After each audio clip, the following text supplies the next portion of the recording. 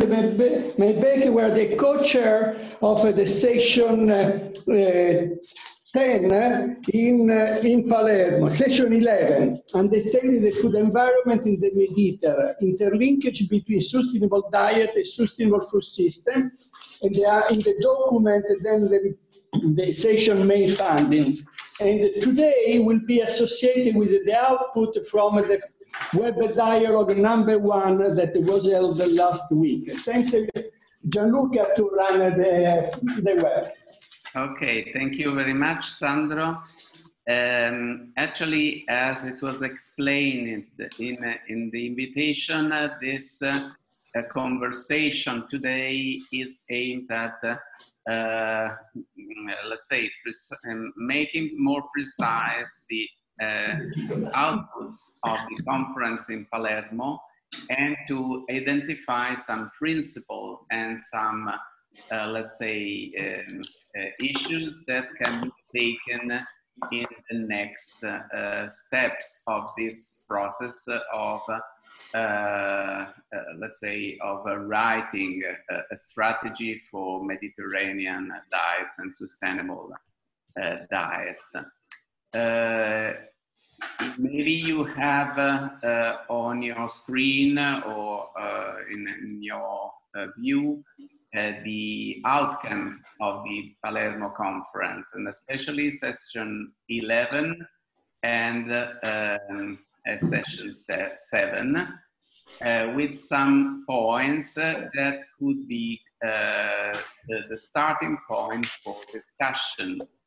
So maybe if you agree, I don't know if it is possible for the conveners to share the screen with everybody, so we can have a look at them, and then we start a discussion.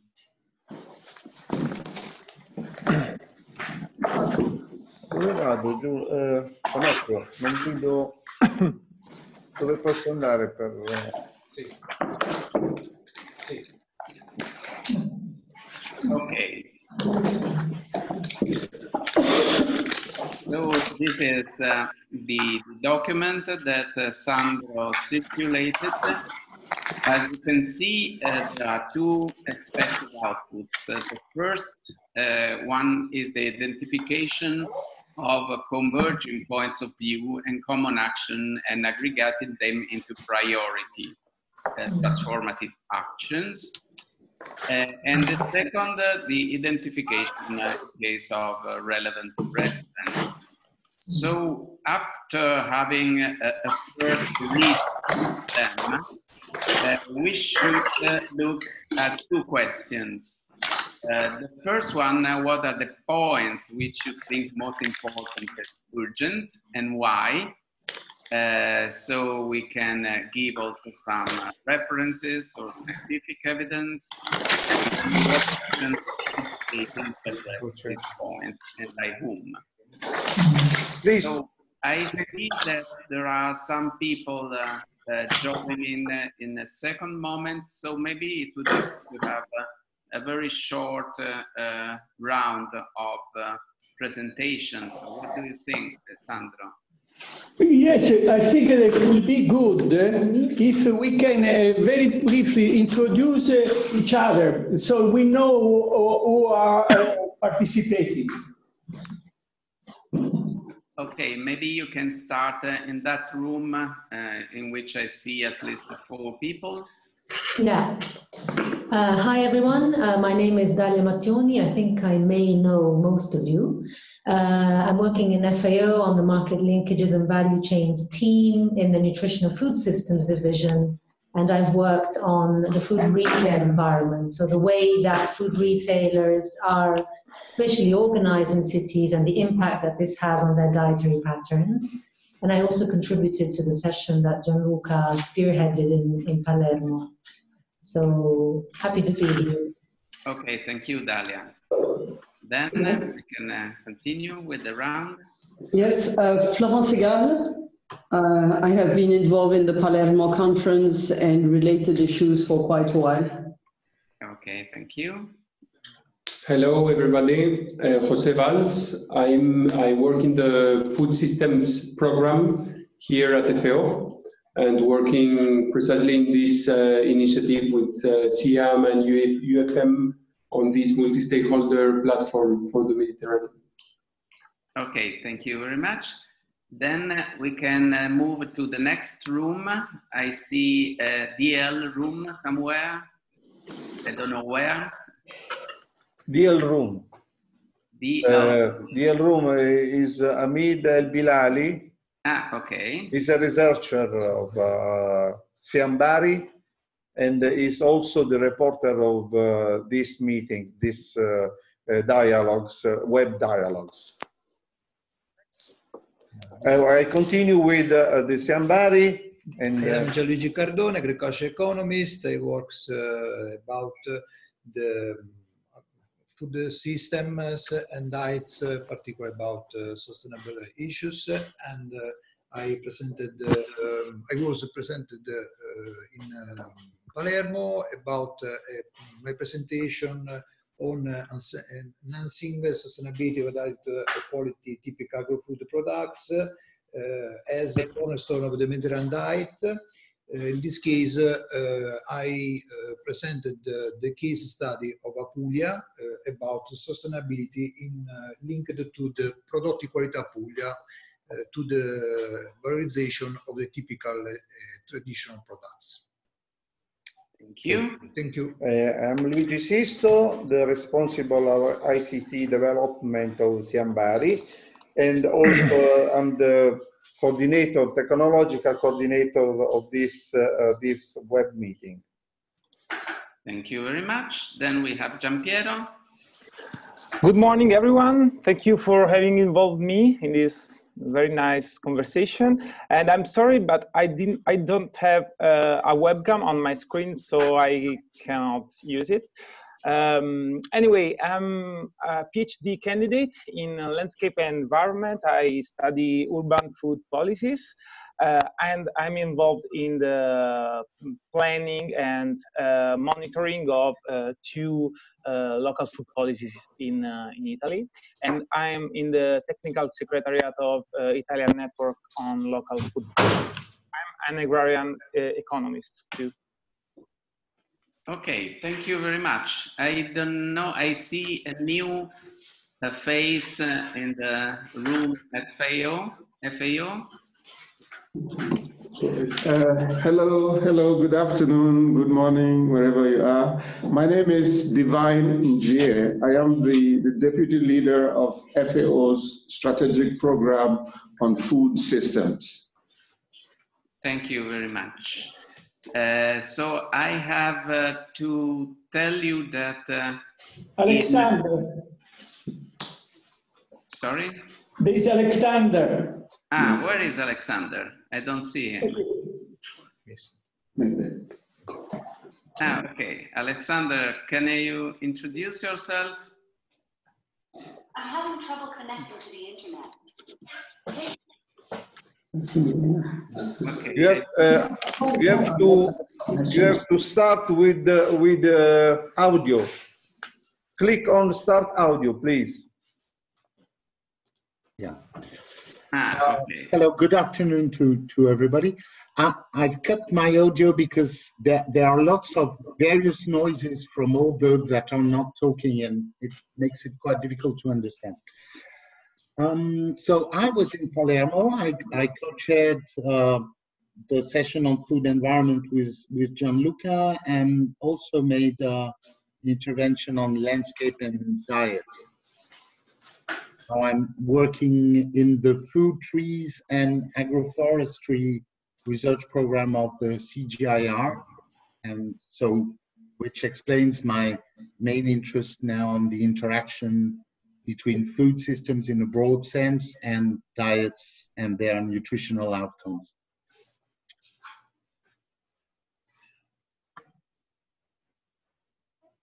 Thank you very much. And then I see on my screen Milena Stefanova, who has not the webcam, but I suppose she is here. Milena, are you with us? Yes. can you hear me? Yes, well, we can hear, but don't see you. Please, if you click on start video, we can see also. I'm sorry, but my PC that I'm using in this moment doesn't have a video camera, so I have right. Okay, okay. So sorry for that.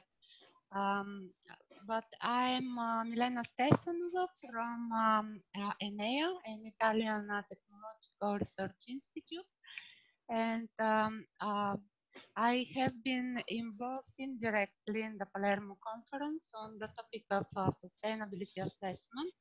And I'm working on the role of information and the way it can shape communication patterns while people speak about sustainability and what is sustainable food or sustainable diets.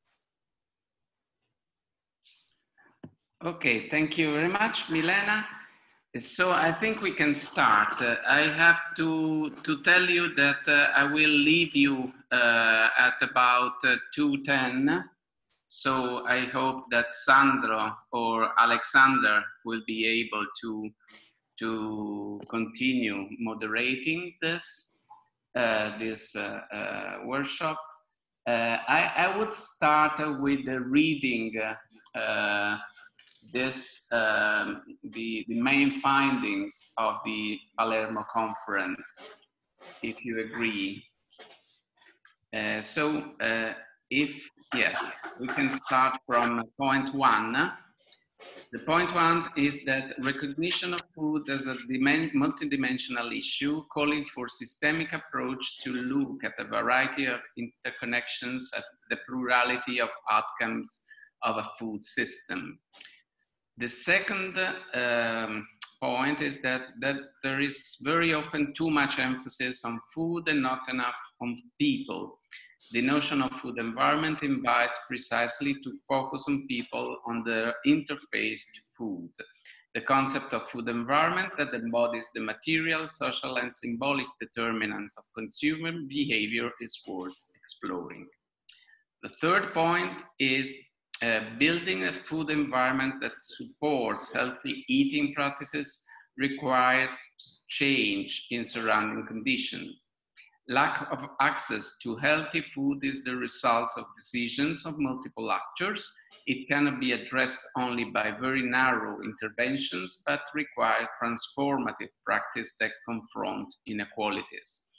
The identification of food deserts is illustrative of this approach. It requires, however, to go further, to realize that they are themselves the outcomes of the broader socioeconomic drivers. Space is the product of complex social relations. Fifth point, we need to go beyond the rational choice theory to understand people and their social practices. Practice itself depends on material determinants, competencies, and meanings. In that regard, retail does have an influence mediated by material and immaterial determinants on dietary intake. Places matter. Point 6, as shown by the example of Tunisia, globalization is changing food practices. There are also trends towards more proximity between consumers and producers. One example is the development of short food supply chains in France, defined as having not more than one intermediary. 52% of population uses them for an estimated 10-15% of food expenditures expected to grow to 20-25% in 10 years. The example of a scheme linking sustainability and quality of products in the region of Apulia in Italy with the objective to communicate the information to consumers raises the critical question of the food practices of consumers buying such types of products and to what extent such a scheme could motivate them. Point 7, among the major changes between the traditional and modern model in Tunisia have been noted the change of attitude towards seafood from aversion to social valorization, a strong increase in the consumption of poultry, eggs, dairy products, sweets, the reduction of meals from 3 or 2 or even one accompanied by the development of nibbling, the apparition and development of eating out that now concerns all meals. Point 8, transition have been described in consumption pattern for consumers starting to buy in short food supply chains towards an increase of fresh food and vegetables, a reduction of meat after an initial increase. They seem to be driven by 3 mechanisms: learning, self-promotion, esteem, and social control. Point 9, a general observation was that eating out is a missed opportunity. It could provide numerous opportunities to change food practices. Can you go? Yes. Okay. This is the points of the previous session, and the other session. Yes, is sorry, Sandro, what are these points that we see on the screen now?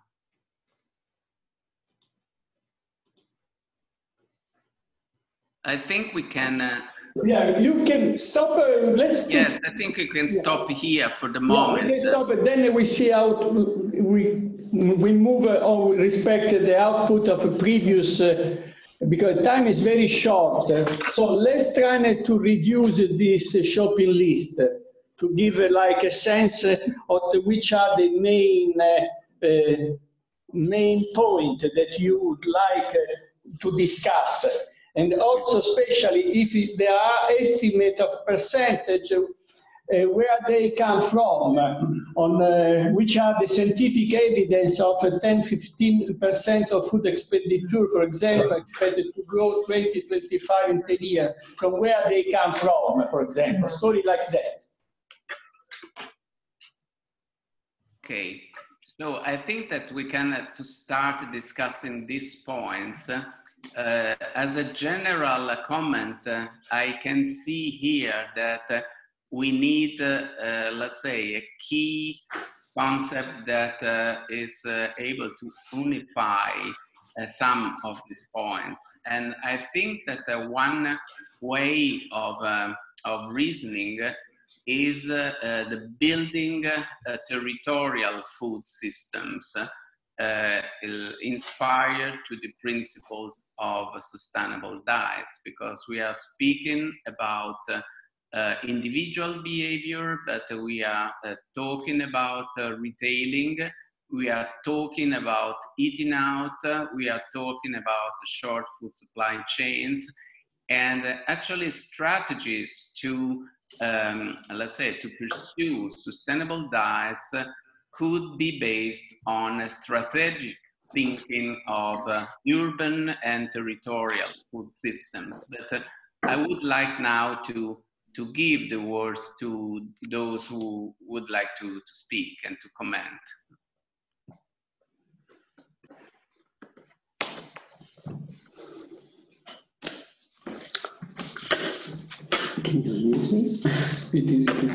Yeah, sorry, I'm pretty good at starting the ball rolling. When nobody wants to talk, I always want to talk. Three dimensions, I think, this issue of eating out as a missed opportunity. There has been a lot of work done on street foods, maybe some time ago. Also, eating out has very much, in the Middle East area at least, been the normal way of eating. Nobody would think about closing themselves in a small room to eat in 4 or 5 people. Actually, eating in the street and having a collective way of eating was part of the culture, and which we should therefore take into account, but also maybe rebuild, in particular in urban contexts, where you have a lot of migration and you have a problem with social networks. So it would be a good opportunity to think about that. The second dimension, there is quite a lot of work done, in particular in Egypt and Near East countries, on food banks. If you go and see the Egyptian food bank, Jordanian food bank, etc., they're very much looking at how to reallocate the waste that we all know in this society. There is so much food given out in meals, and therefore there is so much food thrown away afterwards. And there is now quite a lot of connection of reusing that food to feed local populations that do not have access to that food. So there's a waste prevention, but also a social dimension, which I think we should look at. And the third point was there is quite a lot of attention now that is being given to economic and social and solidarity economy, and a lot of it is in urban areas with women's group. So I think there again it contributes to the food environment, and I think these are specific aspects that could be useful in this part of the world. Thank you. If may I insert?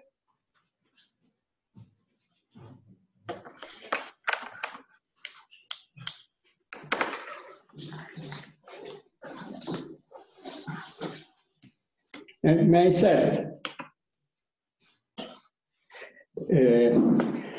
In reference to what you, Gianluca, just said, building territorial food system or sustainable diet, I would really like to read number 3, like number 1 and number 2, they can really merge together. I have a problem with number 3, in reference to just what you said, the building territorial food system or sustainable diet. And we know very well, we started in 2010 together. In this case, in number 3, you build, it's written, building a food environment that support healthy eating practice. And then later, lack of access to healthy food. I have really some concern in the use of the wording healthy food, healthy eating practice in the context of a building territorial food system on sustainable diet. Can you also with Alexandre clarify, maybe it is possible to recast the main funding number 3 to fit, I believe, more appropriate in territorial food system ground on sustainable diet. Thanks. Alexander, do you want to tell something? Or I'm not sure I've totally understood the point made by Sandro. I understand and agree that speaking about healthy foods instead of healthy diets is not the ideal. However, there was very clearly during that session the mention of healthy foods, for instance, fresh vegetables, fresh fruits.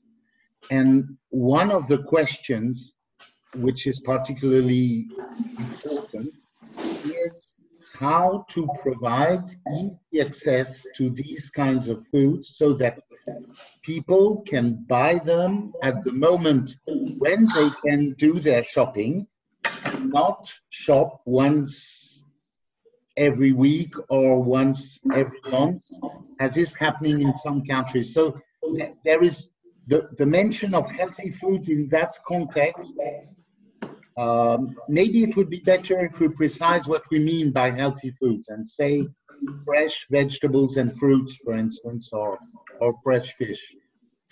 And as I have the floor, just to insist on how relevant I think is the topic selected by Gianluca of building territorial food systems, because of what I have felt in general in Palermo as compared to some other events, which was really a very strong interest of some new categories of actors in our discussions about sustainable diets and the Mediterranean diets, namely local public authorities, townships, some civil society actors, and also some very important economic actors, hostelry, restaurants, local value chains, actors of local food systems, and For me, one of the issues is how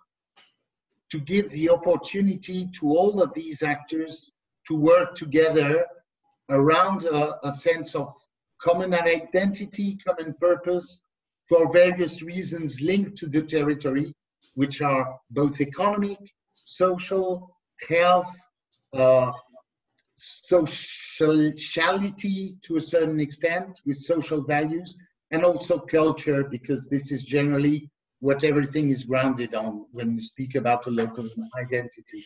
So this made, for me, this was really around that there might be new opportunities, interest of new categories of actors in this common discourse.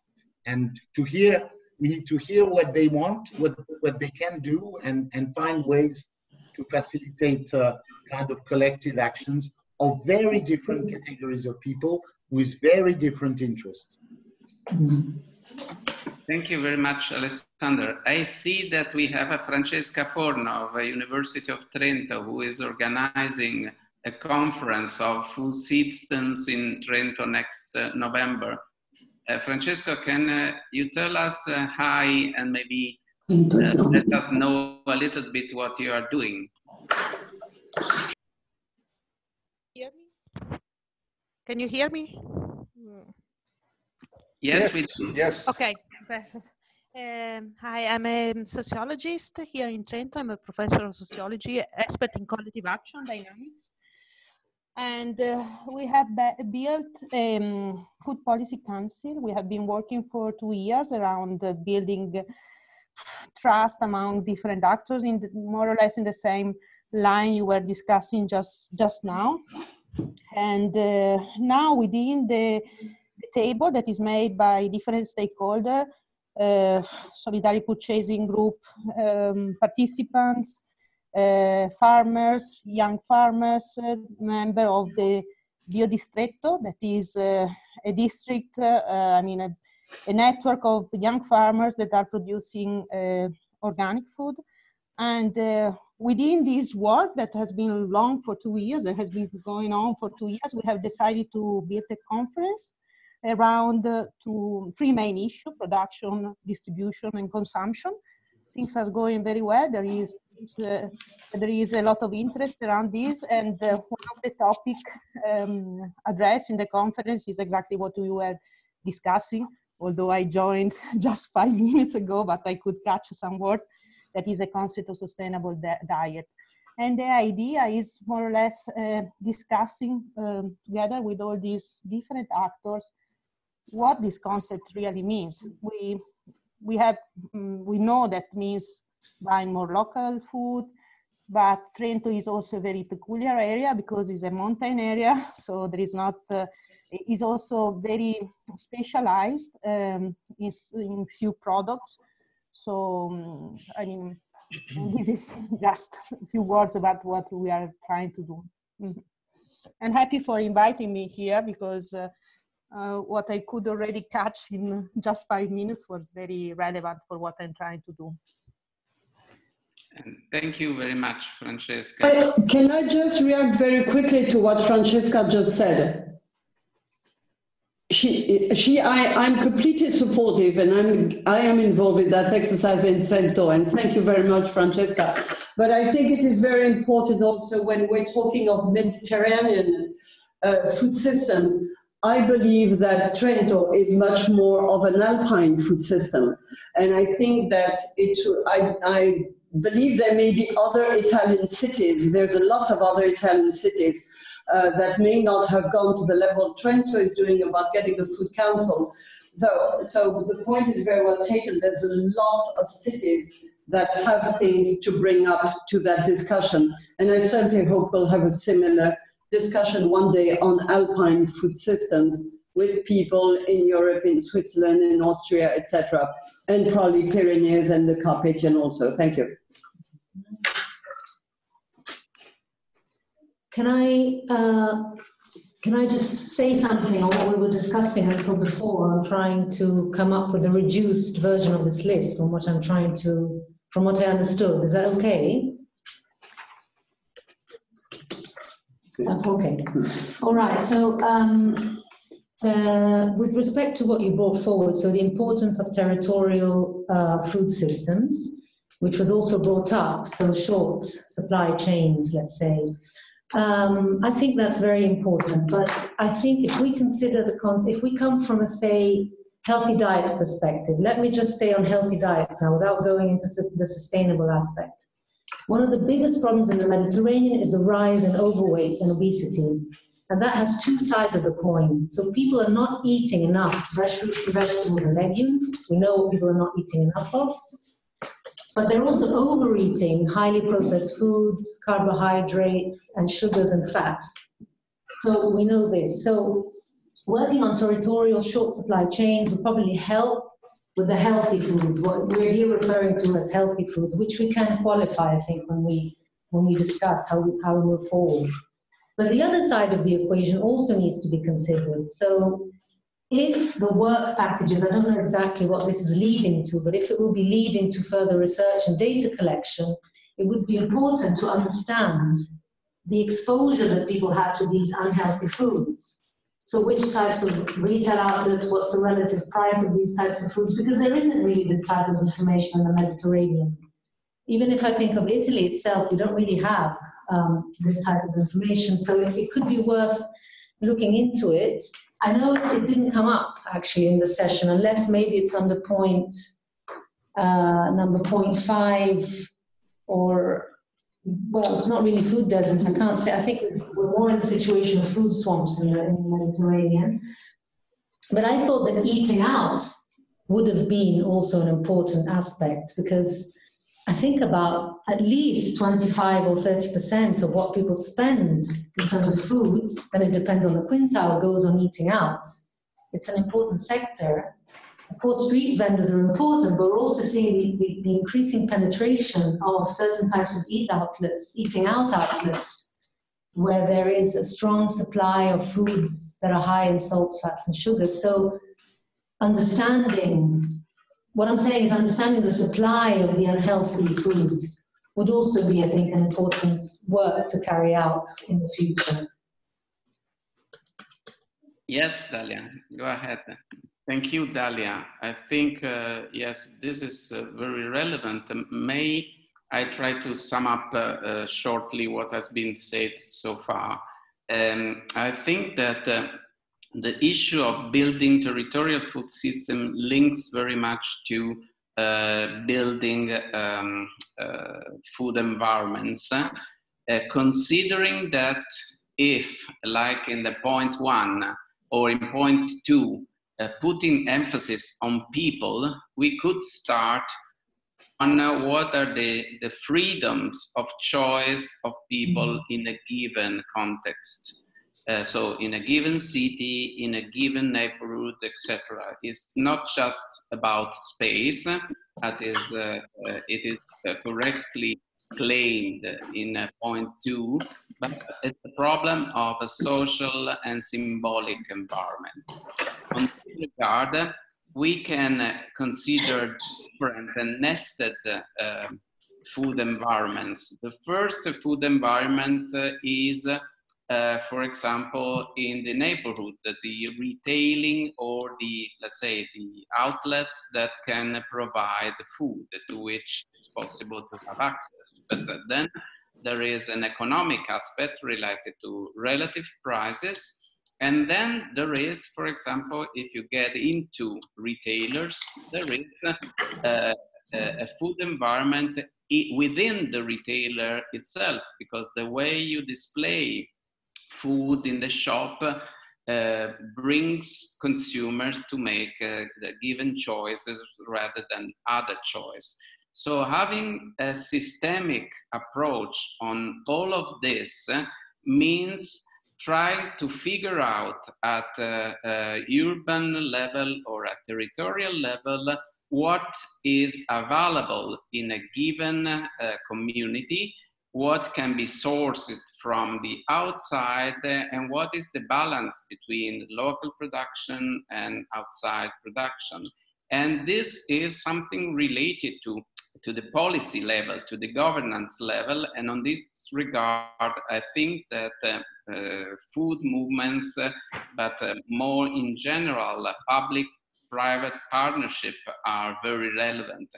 And to this extent, I think that what Trento is doing and what other cities are doing in Italy or in Mediterranean areas can be very relevant to this, because we need to find a methodology to assess what and analyze what is the environment for consumers and what is influencing behavior. On this regard, I think that the issue of eating out is very important, because if we consider it in terms of symbolic input, so to the capacity to influence consumers' behavior, I think that eating out has a very big importance. So on this regard, this should be one of the aspects to be involved into a strategy for urban food environment. But I don't want to make it too long. I would like to raise comments from others. Can I? Yeah. Okay. Hi. And thank you. I would like to give back to you some of the lessons learned during the last American University Conference in Rome. Actually, it was called Sustainable Diet and Sustainable Food System. It was very, very interesting for me to be one of the rapporteur of my session that was called Sustainable Spaces and Scaling. Actually, we talk a lot about what are food environments and how food environment impact on human diets. And actually, I would like to stress some points that came out of the conversation and from the conveners. We talk a lot about how public and private spaces influence dietary patterns and vice versa. So there is a seminal book by Caroline Steele that is called Hungry City that clearly states how spaces influence diets, and it's very, very important for in this situation, and in the Mediterranean countries is very, very relevant. And also we talk about the attractiveness of rural areas, so the born of the so-called the new rural dwellers of the Talibans of food, this nice expression that to express the new patterns, but also new symbolic, new cognitive relationships between food and dietary habits. Also, we talk about migrants.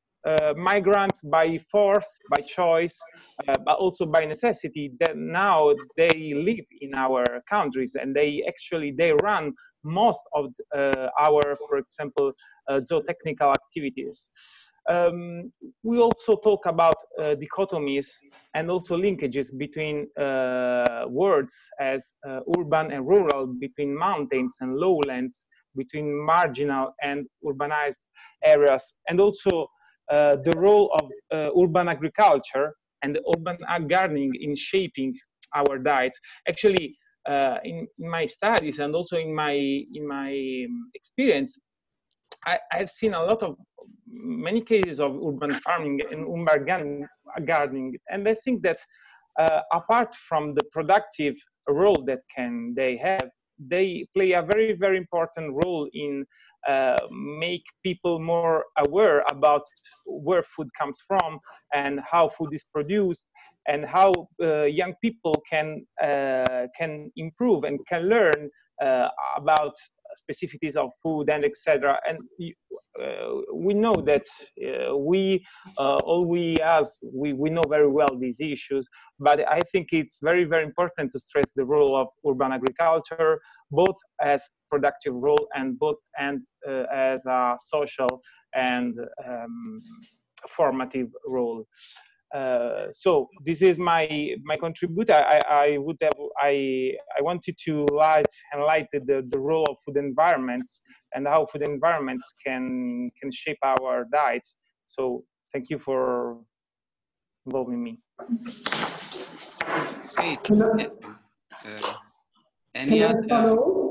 Can I follow on what Gianpiero just said? Yeah, I was actually starting to count, but there's probably something like 30 or 40 cities in the Mediterranean area that has signed the Milan Urban Food Policy Pact.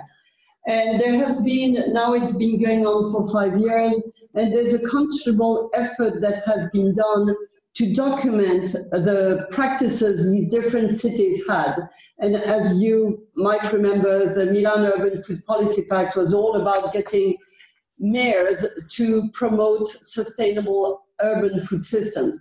So there have been already a couple of publications, was funded by Barilla, and this year there was a publication with FAO, RUAF, etc. There's a lot of experience there. And what we are doing, I think it would be quite useful to contact those different cities and actually have a kind of looking at what are the things they're doing in Mediterranean cities in order to elicit those different dimensions that we could be using for sustainable food system in that area.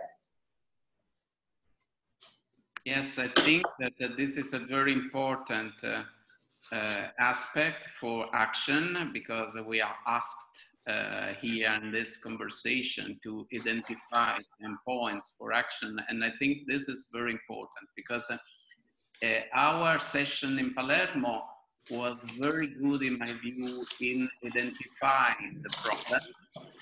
Maybe the issues of policies were not considered much because maybe it was not the case in that workshop. But I think that a way to turn this concept of a food environment into policies is really to look at the urban dimension of policies and try to see how this urban dimension may affect dietary change. I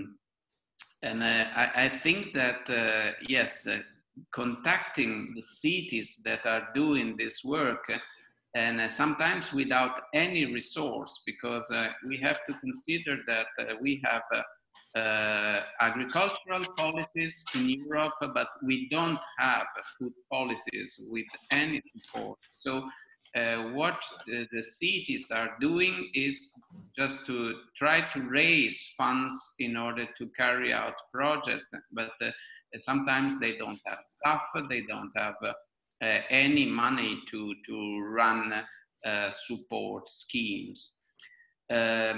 What I don't see in these points is the role of public procurement, which normally in the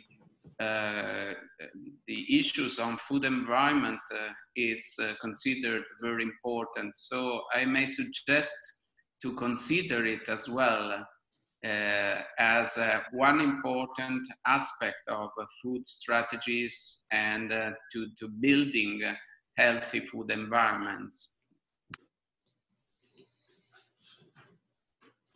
Yes, Sandro. Yes. By taking as experience the first web dialogue that we did, the risk is that we speak in a very vague, open way, and it's very difficult then to reinforce the main findings that were already identified by opening a new discussion. Then also was difficult at the web of the last week to close at the end anything. by the moment that also you are leaving shortly, Gianluca, I really will try to raise the attention about what was the main funding that you wrote with Alexander, in order to understand how this are coherent with the discussion. Like, for example, I go back with what maybe I was not able to say properly. If you speak about building territorial food system, I go to look for in the text if I find this concept, as well the concept of sustainable diet as a wording in the text, and I don't find. If now I find, for example, procurement, like you said, I don't find. So I really would like maybe to suggest a different way, to have a dialogue, but then you, Alexander, try to revise the main point, main finding, and like for the others, we're trying to reduce it to maximum to 5 main points, because we have really to try to have a grid that is possible then in some way to associate. If not, the risk is that we open now a discussion on urban and rural that is already part in the wording of the section that was run by Jorge Fonseca, section number 3, specifically on the urban food policy pact and rural and urban interlinkage. You know what I'm proposing is really like trying to give some kind of fil rouge in what we are discussing, because if not, I believe that it would be very difficult to have some concrete outcome from this conversation, like it was exactly last week. Can I have very concrete things to suggest. Yes, let's reply. First of all. Sandro, I would. I understand your concern, but I'm not. I don't think we are going away from trying to find more concrete, and I would say catalytic points on which to insist.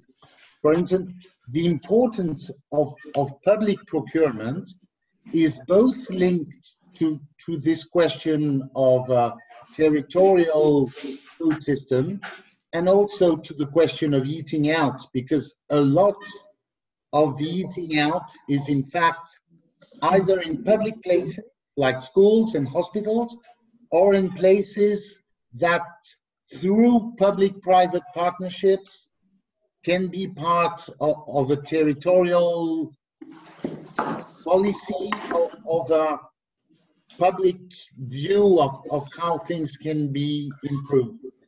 And as we are in this question of reducing the numbers, if we can come back to the list of them, because I think part of the items that were there were in fact research results that would be part of the background.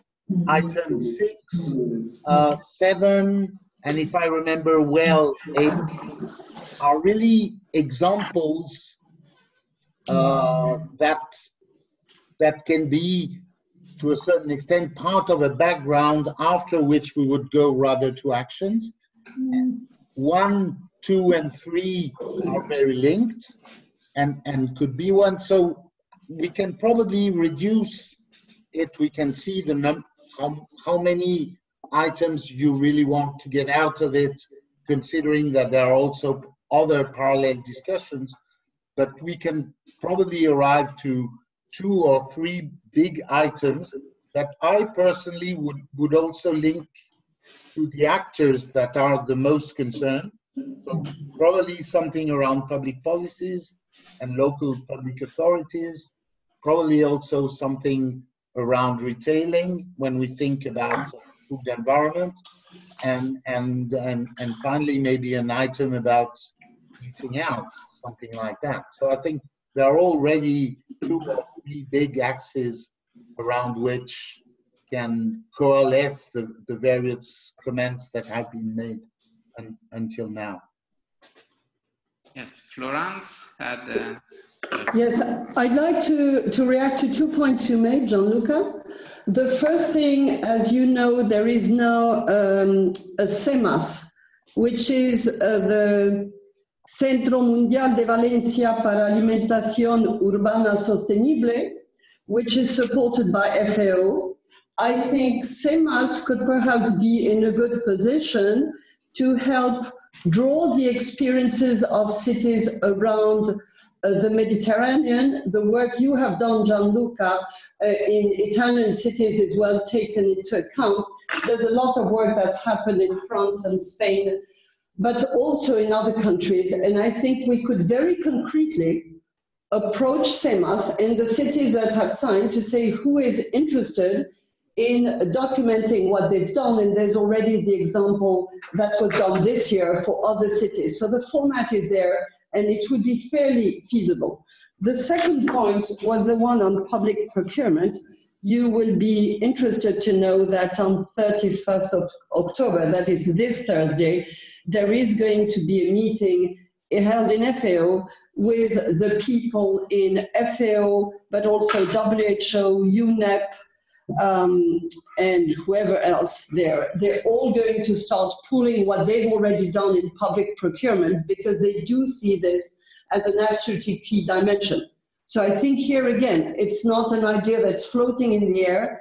This was very much as a follow-up to the meeting in Montpellier that was 3 weeks ago, and that was the annual meetings of the mayors of the Milan Pact. So I think these two things are extremely concrete and would fit in very nicely in the follow-up of the Palermo meeting. Can I add something along those lines? Sorry, just to, it's very late. And what you were saying on, you know, there are cities who have, who have intervened in terms of food environment. And I don't know about the center in Valencia, but I'm sure that the World Cancer Research Fund, it has a big, if you go into the website, there's a big Excel sheet and there's a big repository of food environment policies. So what countries have concretely done under the various components of the food environment to make it healthier. For example, I mean, most of them have been carried out in rich countries, in high-income countries, in the United States, in Australia, in Northern Europe. So I think, again, I don't know exactly what you're planning to do with all of this, but if it has to be part of your background, let's say, work, it would be worth looking at this, also because some of these interventions have also been evaluated by universities. They've been evaluated positively, so they could be good food for thought for some cities. I know that GAIN has, let's say, taken the cue from what the Nourishing group has done, and has just come up with a publication which it has presented in the Montpellier conference, called something like... This is the document I was referring to. Okay, menu Montpellier for the city, menu for local governments, on what they can do for food environments. So I think if you take that publication plus the Nourishing website information, that would give you a pretty good idea of what cities have done around the world to increase the consumption of healthy foods, if we want to stay on this controversial dichotomy, and to make it less easy or less appealing to consume the foods that are high in fat, salt, and sugar, the ultra-processed foods. So just to let you know that this has been going on. Okay, thank you very much, Dalia. I think that yes, to meet the expectation of Sandro about giving some key issues and synthesizing, I very much support what Alessandra was saying, that we have discussed about several things that converge in the same point. In order to build the sustainable food systems and sustainable territorial food system, we have to look at how people make choices.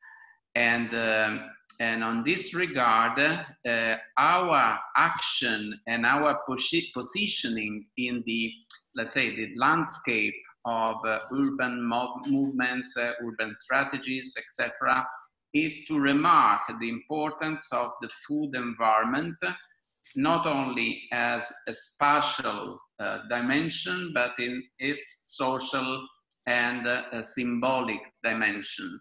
So, in my view, first point, recognition of food as a multidimensional issue is still the first point. The second is very much important because it is about people. So we have to put people at the center of our analysis of the food environment. Maybe the third point can be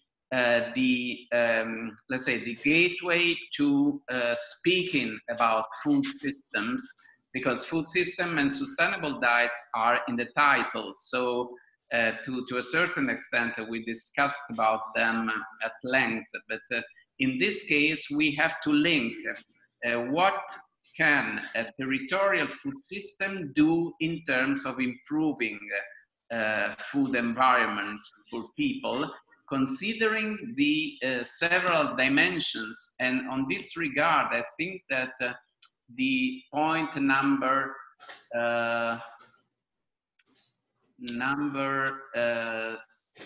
7, no, sorry. Yes, the point number 5, it's very important. Material determinants, competencies, and meaning. So strategies for a food system should address these 3 points, and policies should address these 3 points. And this is a contribution we can give also to cities in Valencia, in the center of Valencia. I agree very much with this, but also all the other movements that are raising in Europe and in other countries to try to address these points and see how the organization of the food system can really influence consumers' behavior. I'm sorry that in 5 minutes time I will have to leave, so maybe I will give the stick to Alexander to carry on with the process. Okay.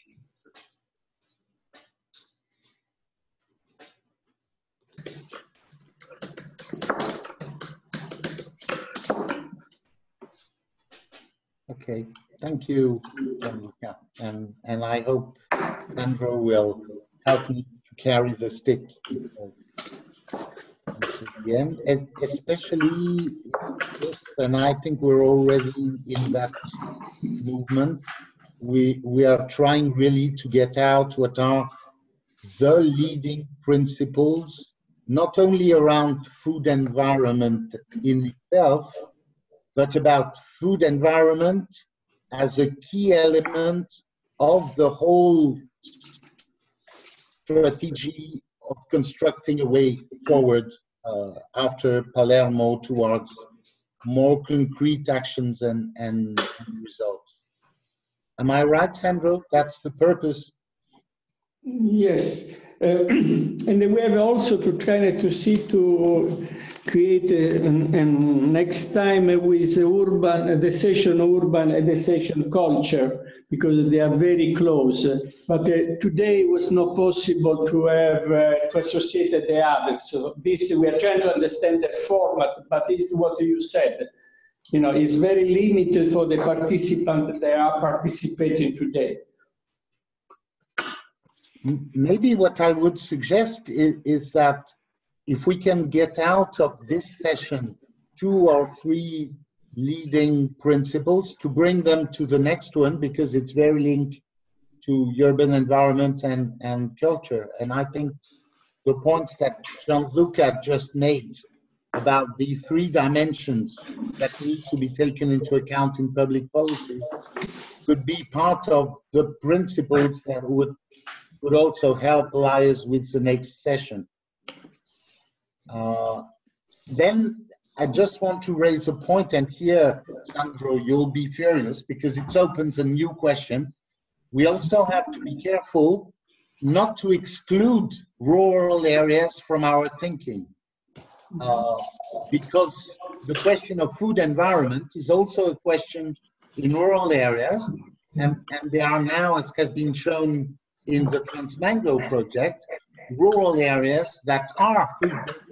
So there are questions of urban areas, of rural-urban, and also questions about rural areas in themselves that we should not forget. And also, I'm insisting on that because maybe one of the questions that is so important in the Mediterranean as a whole is precisely the relations with the areas which are the most urbanized around the Mediterranean and rural areas that may be a bit less developed and further from the coast, and the link between these two types of areas. And so where would we go from here if we agree on what has been summarized as the main principles out of this session?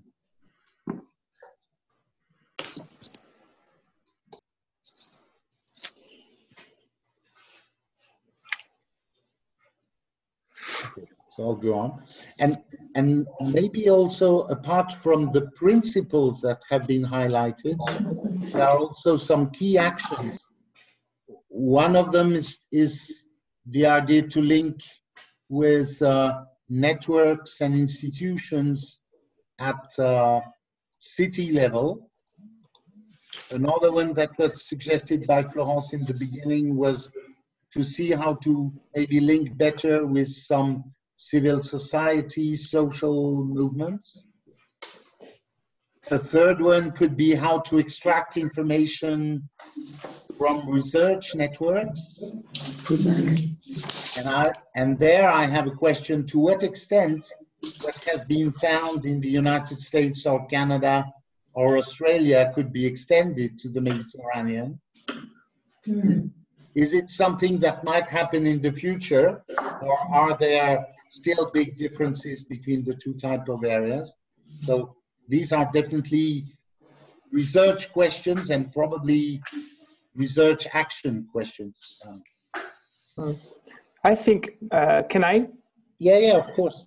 Yeah, I think that also according to some recent studies, in urban areas there is ongoing a sort of westernization of diets, that it means that they are going more and more near to patterns that are similar to US diets or Canadian diets or Anglo-Saxon countries.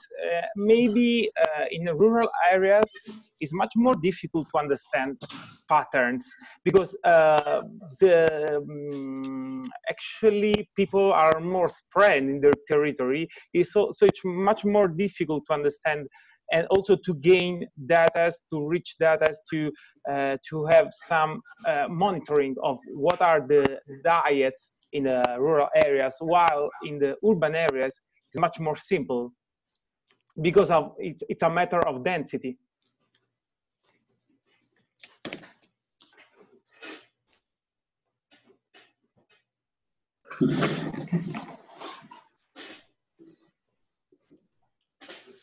This being said, I think everybody agrees that this is something that's happening all over the world, westernization of diets.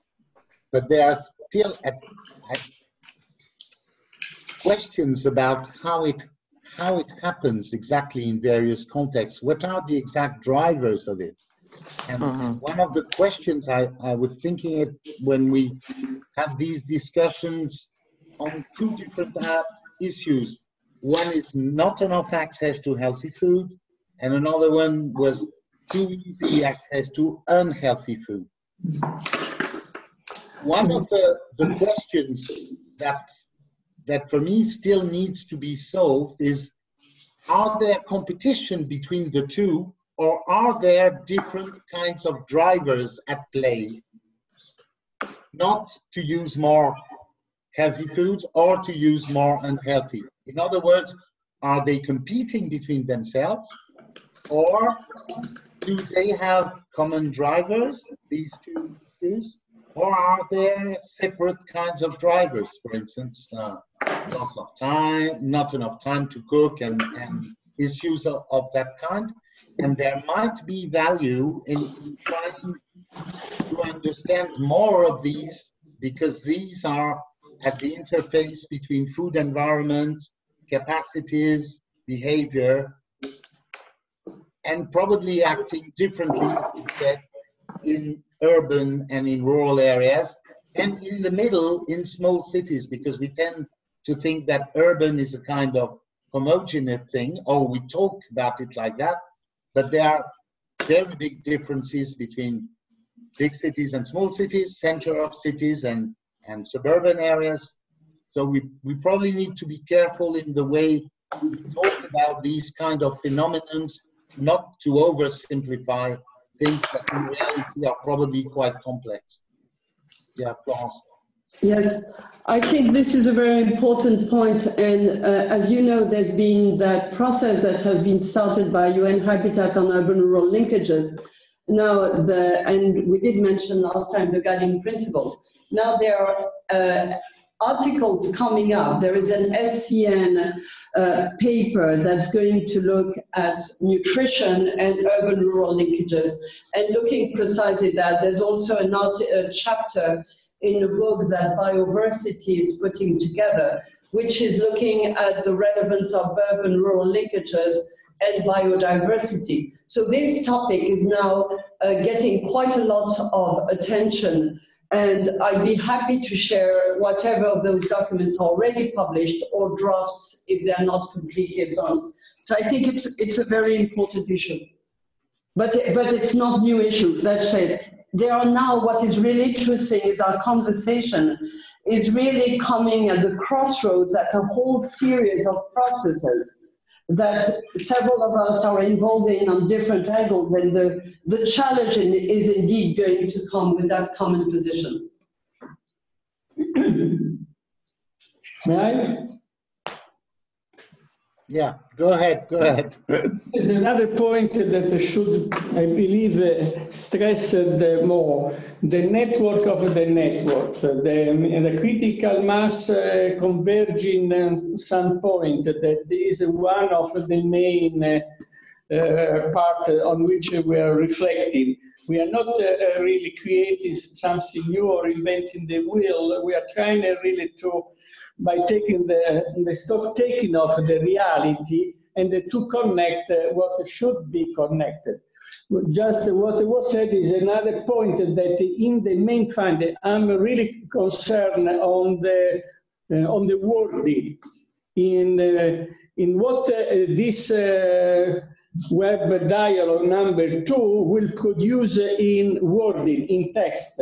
If it will be possible, like to associate the procurement and the meaning of eating out, then to precise what means healthy food, that is really a controversial story, politically speaking, with a lot of country against that we have also to reflect on that issue that is very sensitive. And what just Florence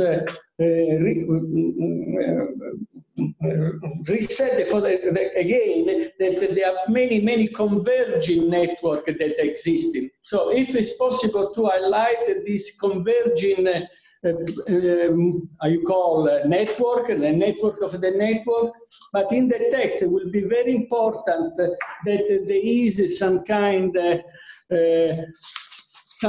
result that we can share with the section on urban and rural and the section on food culture in order to give it to them something. I don't believe at this point that we are able, if you want, but I don't think that it's too much feasible to pass through the output from the last week web dialogue, because I think that we should maybe put more collaborative time now to try to understand this main finding from your session, Alexandre. I don't know what you think because Gianluca already left.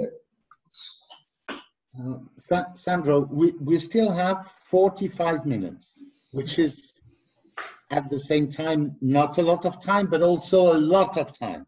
If you consider that the priority is to finalize the wording of the main outputs from this session, if somebody can have access on the screen and modify on the screen, we can do it immediately.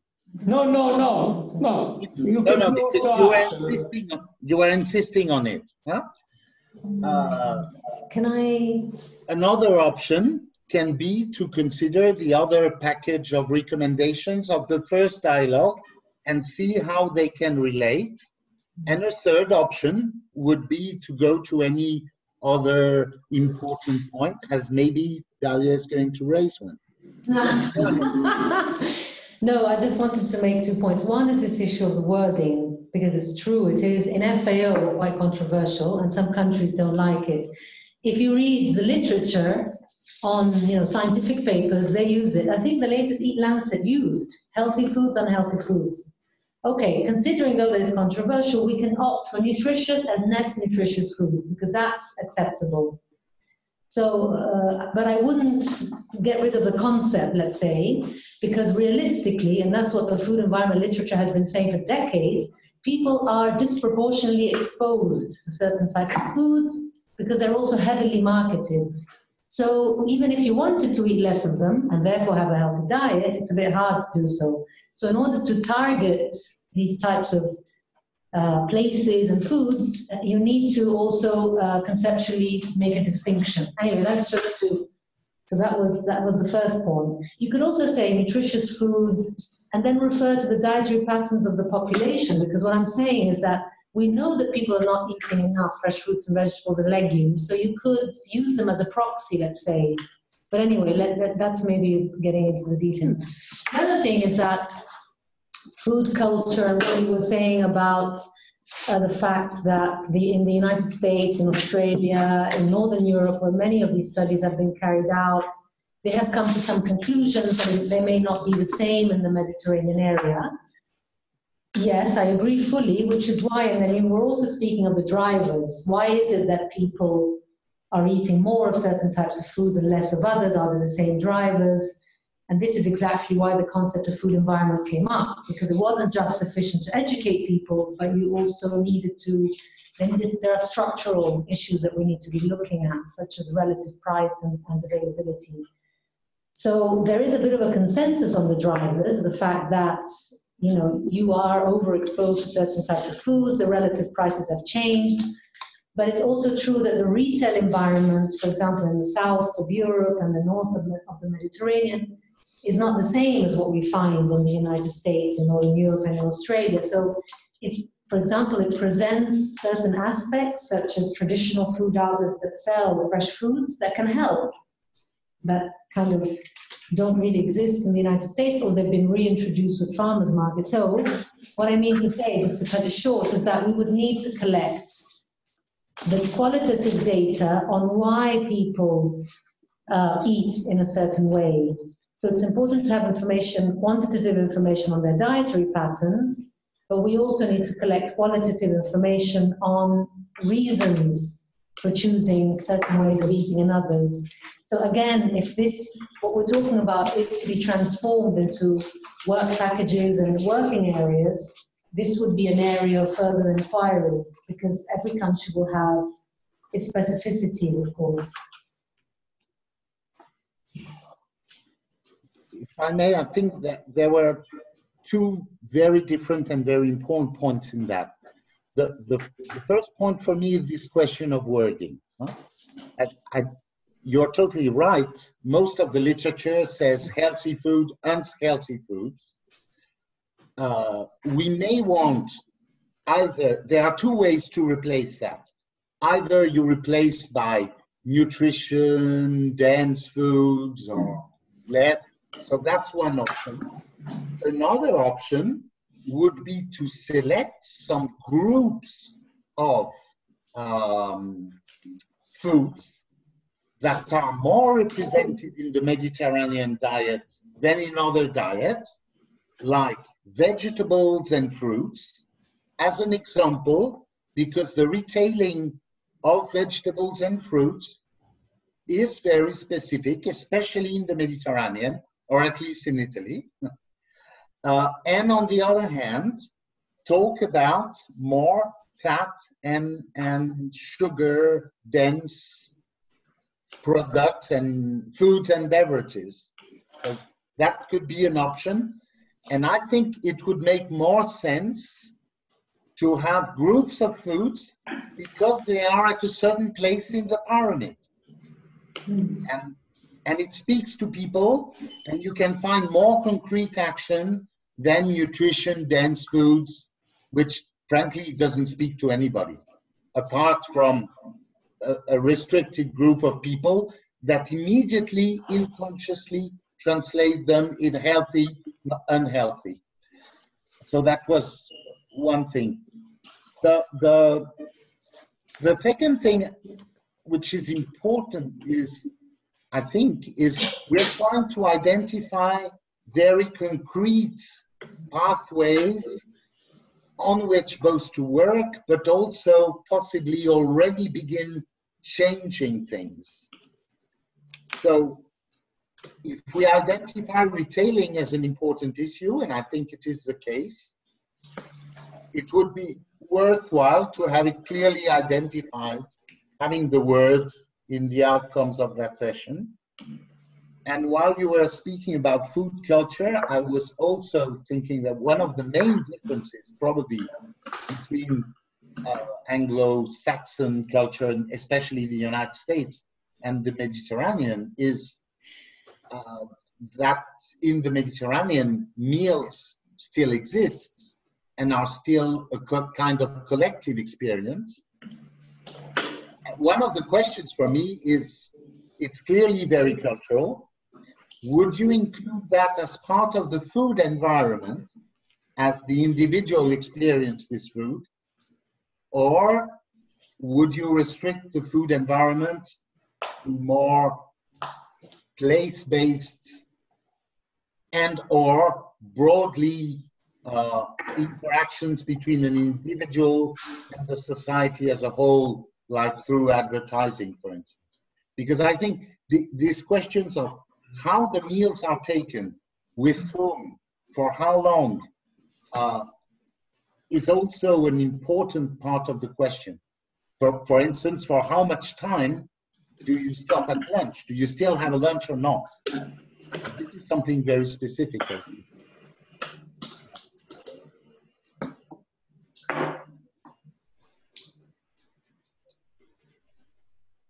He's muted. You're muted. Go ahead, Florence.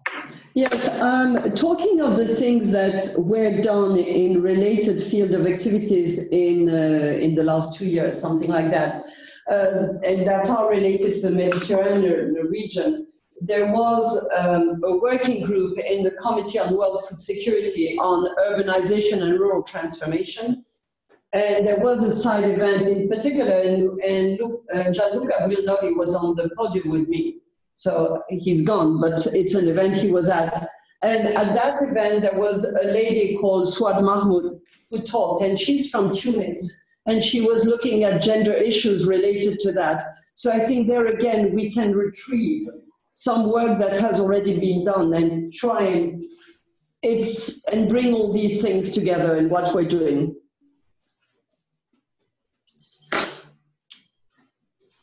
Okay, good. And one other point that was highlighted by Sandro and linked to what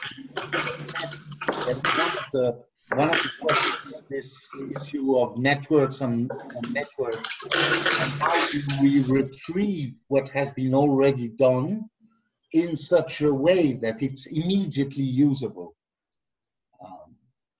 What kind of format? What would be the best way to do it? And also in order to be sure that it can be both upscaled and outscaled, because context is very important. And the way you take out of their context experiences to bring them in another context requires either adaptation or to have people explaining really why it has worked and not worked with all the details of the initial context. Any other further comment on that?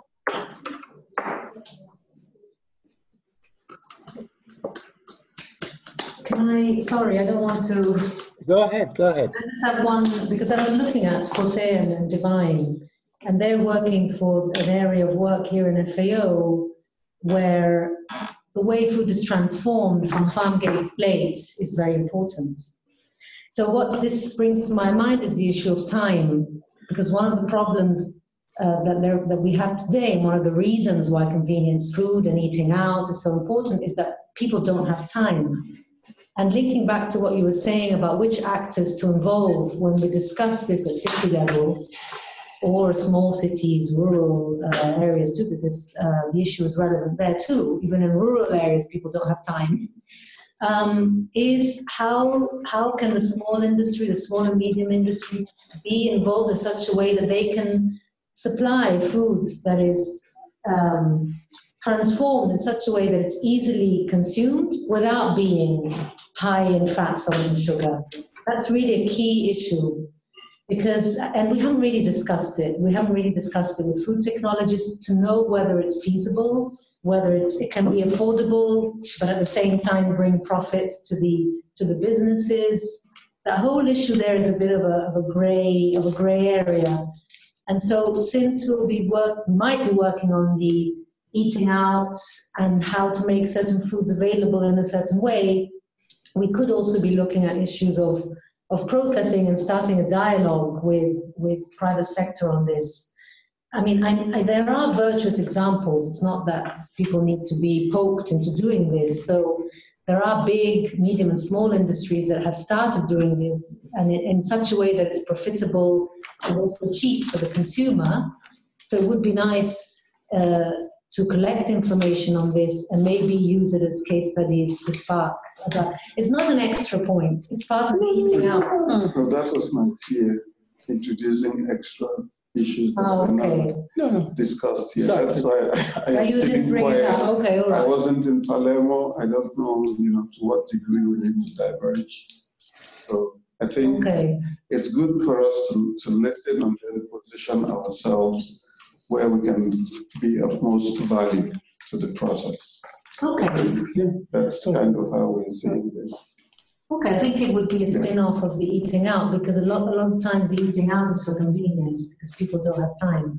So that's why it would be part of, but I've said it, just take it, you're the people leading this process. So. If already we start linking everything that's already been done, it's going to be amazing. May I, Alexandre? Yeah. Okay. The title today is Making Progress in Better Understanding Food Environment for the Design of a Sustainable Food System Conceptual Framework. Okay?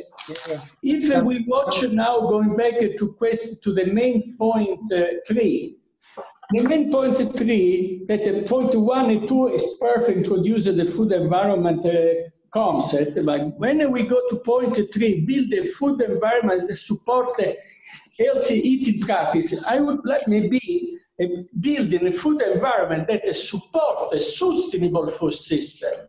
We have really to try to understand how the food environment concept, notion, that is like a story that become famous in the moment people move. In some way, number 3, building a food environment that support a sustainable food system, not that just go immediately to the healthy eating practice and healthy food and then come. Then if you see point 8, because then it comes the problem of number 3, stay for a moment, number 3, that at the end they confront inequalities. We know very well what it means inequality. There are not access, a lot of people, they don't have access, economic, finance to buy fresh food, fruit, vegetable, like that. If you go to number 8, you will see that there it is more specified to buy short food supply chain toward an increase of fresh fruit and vegetable, reduction of meat. Then they go to consumption. But I would like really to better understand, like we are supposed to do, how food environment support a sustainable food system. And then require change of surrounding conditions. As we know, the sustainable diet approach brings not just only the health dimension, but the economic dimension, the biodiversity dimension together with the environmental dimension, the social cultural dimension. So it's a kind of approach that I believe the food environment should highlight, linked to sustainable food system, not to the one aspect that is the consumption aspect. And that I believe in this main point, it's very difficult to say that we are increasing, making progress in better understanding food environment. From this, when you are going with Gianluca, take into account our discussion to recast this main funding. We should increase and better understanding of what is food environment, especially because if there is a food desert that is illustrative, what it means is a terminology that should be articulated in the context of food system and the sustainability of the food system by linking consumption and production. Here I think that in some way I lost myself, let's say, in recasting what it is about the sequence of this point, like the identification. We needed to go behind the rational choice theory. Perfect. And then I believe that we could connect this point in order to make a progress in food environment understanding. Allora, yeah. Sandro, first thing, remember that these were the conclusions of the session. They were meant as the conclusion of the session, not as broad principles to orient action in the future, which is why some of them are summaries of research that was presented. It is the case for the French experience, and it is the case for the experience in Tunisia. It's not all conceptual and principle. So some of them, as I said at one stage, should be either taken out or put as part of the background, because they are not principles. They are evidence-based conclusions in a certain context, at a certain moment. And I take this opportunity to answer your question of the beginning about the evidence behind the French figures. It is the conclusion of years of research in INRA on these particular issues.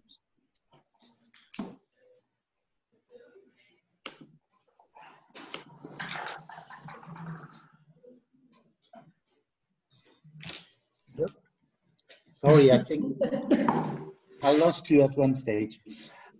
Then you were talking about the fact that food environment, we seem to be very focused on consumption and forgetting the rest of the food system.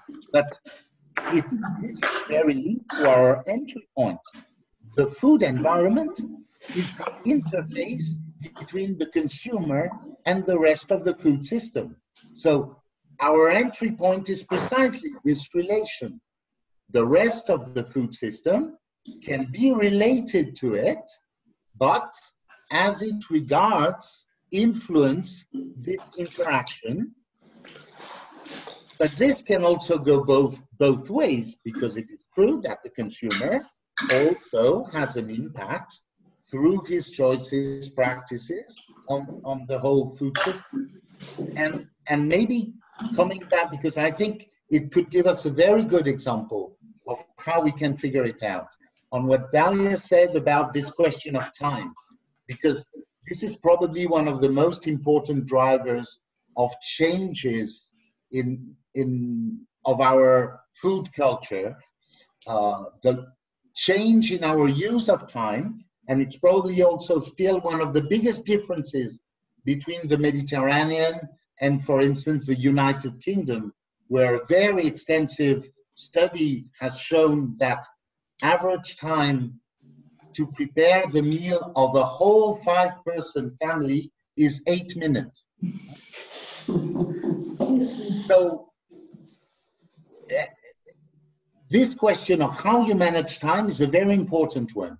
There are two options. Either you have convenience food and something that you just put in the microwave, or you go eating out. And this question of eating out can be, it includes going out to buy ready food and taking it back home. It now covers in some countries 75% of the meals. So it has a huge role to play in the way diets are going to evolve. And it may be easier to have healthy meals eating out than healthy meals prepared by the industry to be stored for 2 months before being used, including for industrial processes reasons, and also because of the way people interact with it. And one thing that is sure, by definition, I would say, eating out probably provides more jobs per calorie, and so is more sustainable in that perspective, and also probably more social contact.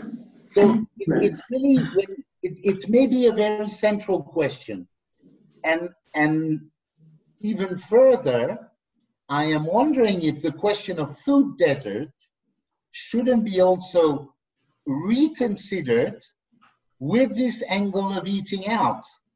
I mean, not only where you find food, but where you can easily find healthy street food at an accessible price and culturally accessible.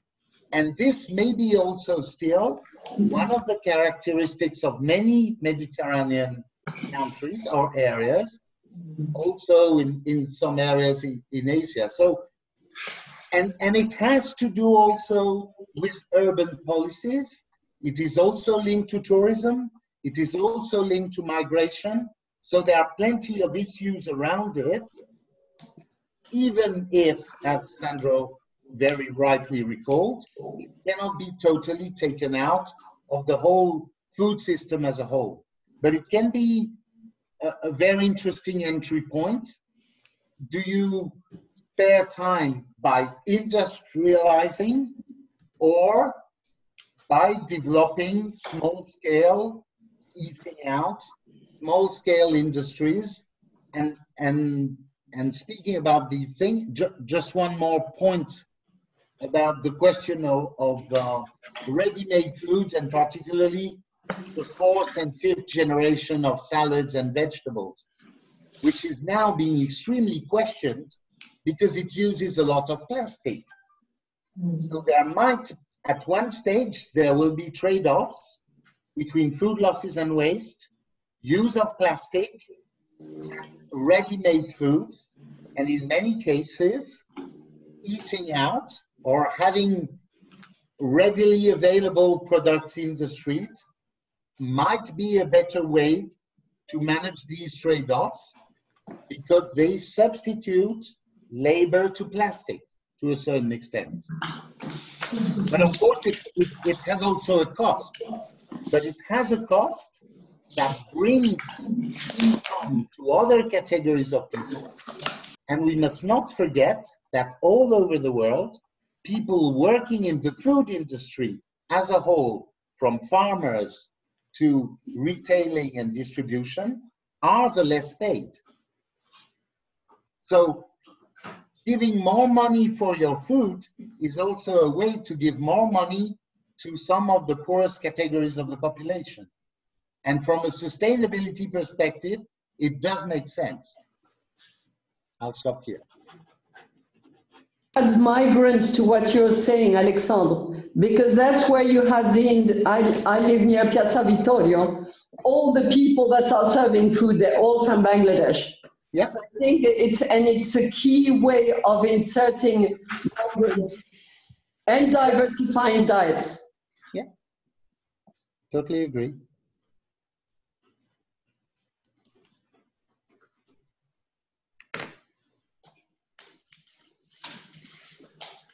So, different from the third one. Sandro, do you think we need to make more progress, and or do you think that we can make more progress on these points now? I believe that we are trying to understand the format of this web dialogue, because by thematic sections, they don't work, I feel, too well, in the sense that this should be intersessional session, but they are technically difficult to combine several sections and to have some kind of outcome. But I believe that for like what we have done today, we have made progress in this kind of exchange. But the point is to, like you said, I have realized that the main funding from Palermo were main funding from sessions. Yes. They are now trying to use the main funding from session as a principle to be used in design a conceptual framework. That is an exercise a little bit still harder to be understood, because we are working like you come in the track change, we advanced a lot, no? But this ability that if it was possible to have other participants from the other session, we could manage better.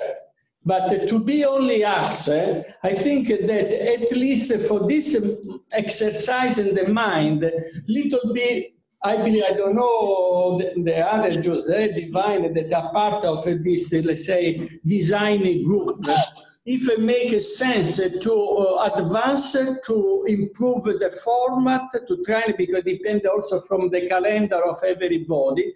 But definitely, I believe that I made personally a progress in understanding the approach of a food environment on the consumption side. The entrance is to make focus on the people and not on the food. Then come all the problem, no? Because we don't have here the other, they are working on culture and social. No, but I believe that we cannot, that is feasible to do. That is only the second one with the various contingents. But I would like also to hear more, if it's possible, from Divine. What do you think, Jose? Thanks. You know, for me, I mean, it's there was no cookie cutter model to follow. You know, this thing had to be designed and then tested. But I think maybe where we need to modify a little bit is the way we structure the sessions. I wouldn't diverge very much from the points that you listed here, but probably begin the meeting by confirming out of what is listed a number of 3 or 4 issues on which you would then identify how the collaborative framework needs to work, who is doing what, and who needs to be connected with what. I think that's, to me, what is missing, how we move towards that multi-stakeholder platform. I think that's what we are still a little bit developing the theoretical discussions. I think we should limit ourselves to what is here. It's probably not exhaustive, but it's also okay to move forward to the next stage. We cannot redo a Palermo conference again here. I sense that we are doing that a little bit. Thank you. Yeah, well, I agree. I agree with Divine, and maybe for the next sessions, maybe. There. Welcome to the new speak. Okay, maybe we can identify already from the beginning these 3-4 points and focus on what can be done about it, but also on the trade-off, because I think, and now in the end, this trade-off with the example of the plastic and convenience, and there are so many trade-offs between the different sessions, no? And this is what was the idea, I think, at the beginning. In the last session also, okay, there was a discussion, but it was a continuation of the Palermo discussion. I wasn't there, but from what I see in the conclusions. So how the challenge here is how to put those sessions together and analyze what are the trade-offs between the use of water and more fruits and vegetables, for example. So yes, maybe for next sessions, this poses a challenge also in terms of the participants, whether it would have to be a mix group of participants from different sessions.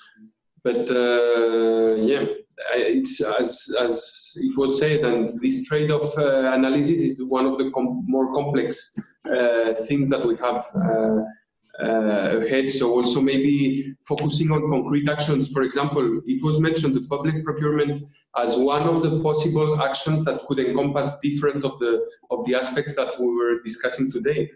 So starting identifying possible actions that can pull on different of these apparent trade-offs, I think that would be much more actionable in the end, no, for the platform. Because in the end, it's what is the platform going to be working on as a priority, no? Yeah. I was in Palermo, and I was probably in a parallel working session, because the logistics means you have to break things apart. But we are all working towards a systems approach. So it's absolutely logical that even if we have specific entry points and discussions that come to conclusions, the other groups will be doing the same, and hopefully we are all moving towards something that will make sense together. So I wouldn't be too worried to go back, is that what we said in that particular session, but I would really, on the other hand, be looking out for ways that could lead and would be of common interest in other sessions, because that's where the systems approach will appear. And focusing on concrete things. What can we do? I think we should use what has been written, what's been agreed upon as entry point for discussion, but then not let ourselves be stuck by it. It's only a certain number of people that did a great job in a limited amount of time. There's many other people. So let's see concretely how we can get to the non-Palermo participants. How can we link that into, and then make sure that the thinking we came up through and the one we're following up on can actually lead to this common approach for the Mediterranean. Yeah. And maybe my last point, if I may. Yeah. Go ahead. It's just that I think we'll probably need a little bit more work in preparing for the sessions to get to have this kind of discussion that we're talking about.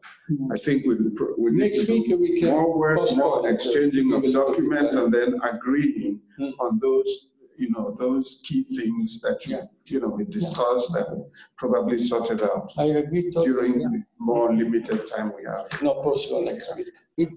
If I may, Sandro, you may remember that I was suggesting to arrive to that meeting not with the results of Palermo, but with something different. And I understand the willingness not to lose what has been done in Palermo and to be because it's a way also to conserve all the people. But I think the biggest difficulty we have in advancing a discussion, especially starting directly from the outcome of Palermo, is that what we are trying to do now is to go from understanding knowledge to action, which is something particularly difficult for most of the actors that were in Palermo. Their place to be is academia, knowledge, bringing understanding, and this is what we have done for a long time. So, and it's one of the things that show that is that Florence is much more at her ease here because she has been advocating action for a long time. So I really think that it would be much easier for the next conversations if somebody, maybe 2 or 3 persons, take the conclusions of one session or 2 or 3 sessions and say, hey, what does this mean for me in terms of action? And to extract 2 or 3 things that can be circulated before with other people and then are brought and discussed.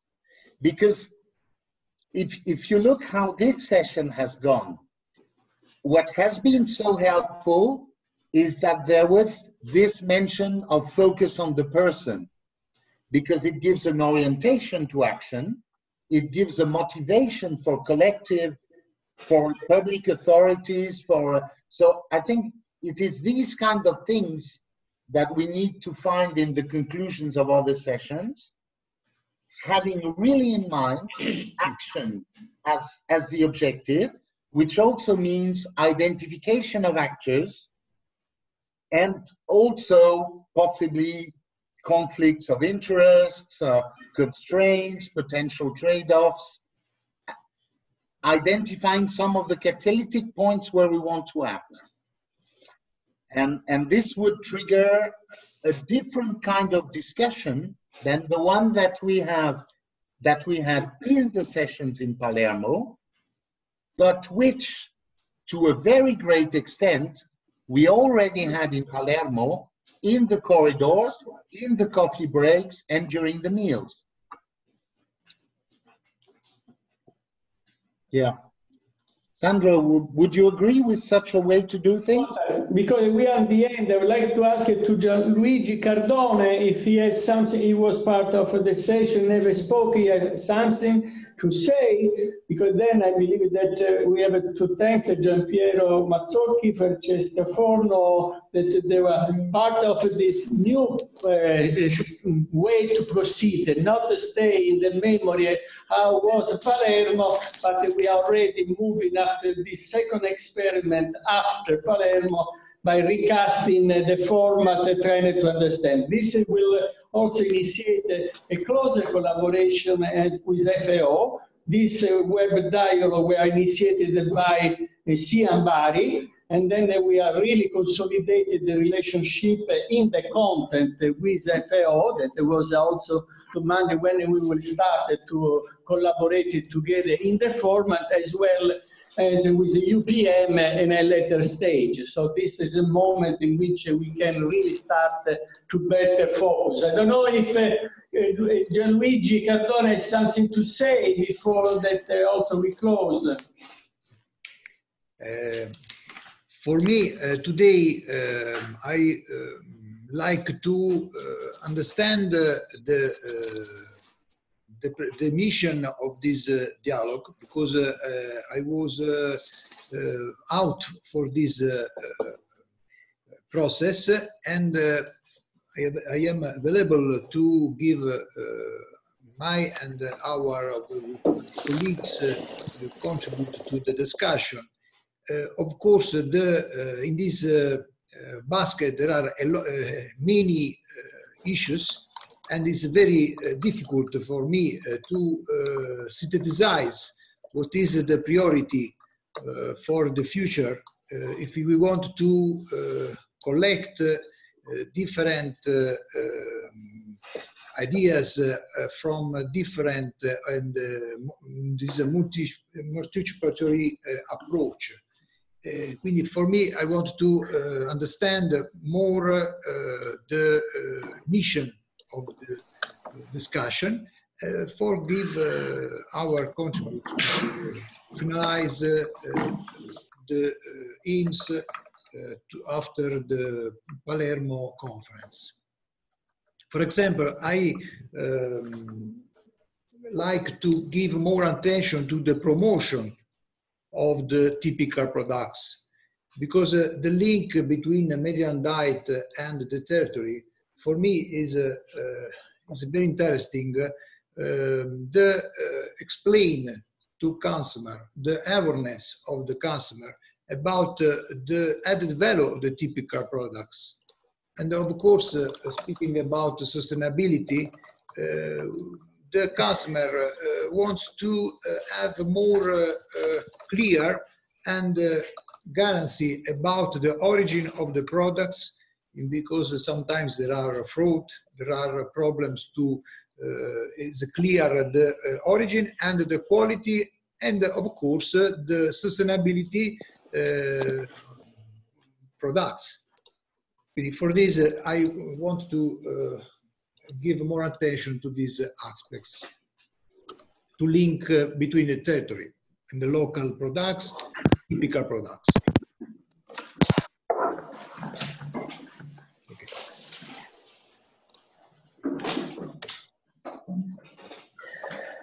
Just a minor thing, but we're talking food environments. I'm sorry, I should have talked before Dalia left. But this is one of the things that the people working on nutrition are looking at very seriously now. And again, like public procurement, this is something that is interagency from the UN side. And it is a challenge. And where I come there is that when we're talking FAO and WHO in the Mediterranean, well, it's also the people in the Cairo office and the people, well, especially I think the Cairo office is, and you have WHO, which is in Alexandria. And Alexandria and Cairo are probably the ones that have been working on some of those issues from the FAO side. Before I retired, no, after I retired, I went to Tunis on a meeting organized by the Cairo office on food security. And they were doing quite a lot of work there. So I think it's really important also not to lose our people from the regional offices, because they have a lot to bring on what we're doing.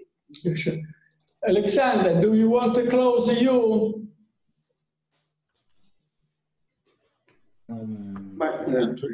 Yeah, so briefly, I think there are two different points. The first one is we agreed on a certain number of important principles that can drive action in the future that will need to be carefully worded using the text from where we started, but only as a starting point, having in mind the objective, I would say, to deliver 2 to 3 broad principles using the food environment not that as an end in itself, but as a means to potentially transform food systems for more sustainability of food systems and more sustainable diets. So that's globally one first conclusion.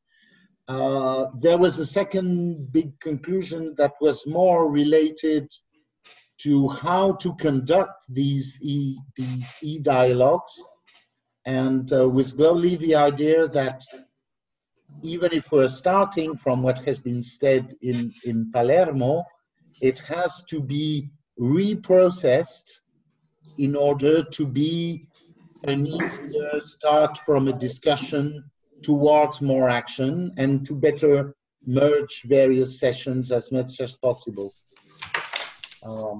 And yeah, thank you everybody for the very rich discussion. And I'll see with Gianluca how to proceed, and with Sandro on how to proceed to make this wording and circulate it in an appropriate time and way.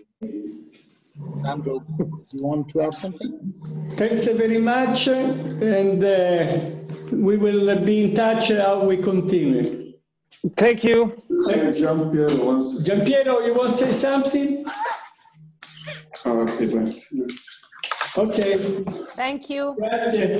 Thank you. Grazie. Ciao, ciao. Ciao. Bye bye. Bye bye. Ciao. Ciao. Caricate il video, mandateci il video che è importante, per favore. Va bene, sarà fatto. Grazie. Dai. Bye. Bye. Bello il video. Start to work on the next one.